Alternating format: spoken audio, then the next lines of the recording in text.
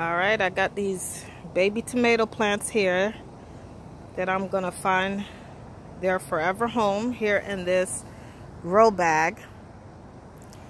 And I don't know too much about this variety of tomato. I got it from Baker Creek. Started it a couple of weeks ago under some grow lights. I think they're at least 6 weeks old. And it's finally, the weather's finally nice enough here in my area to put them in the ground in their forever home.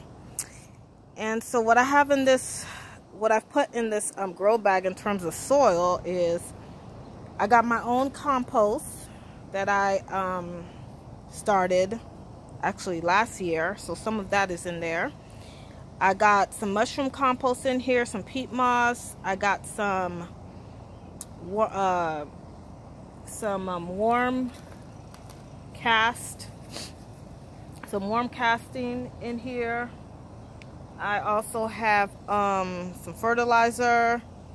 It's Dr. Earth organic fertilizer, and I have some like I said, some warm cast, not tea, but actually just some earthworm casting is what it is. And then I like to put a little bit of rock dust. I just got in this salt shaker, I guess.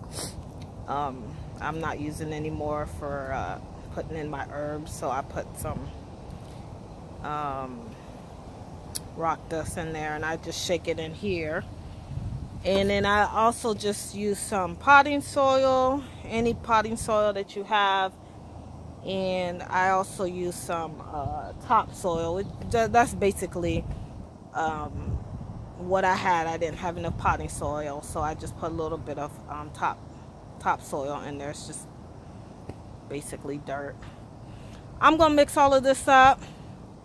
Then I'm gonna transplant those baby tomatoes in here, and that will be their forever home. Once again, this is the variety of tomatoes that I'm going to be planting in here.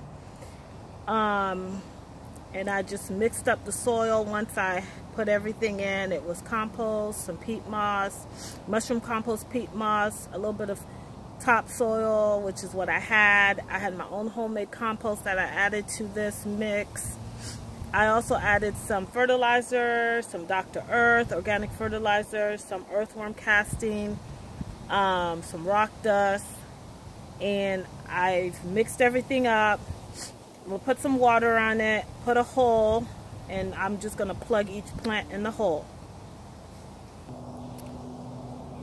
Alright, so got the tomatoes planted up and mulched and watered, and I got to figure out some type of caging system for them. I haven't decided what I'm going to do yet. I'm kind of pressed for time, so I'm going to just wrap it up for today, and I guess I'll just have to, once I figure out their caging system, I'll have to just post that up. But that's it.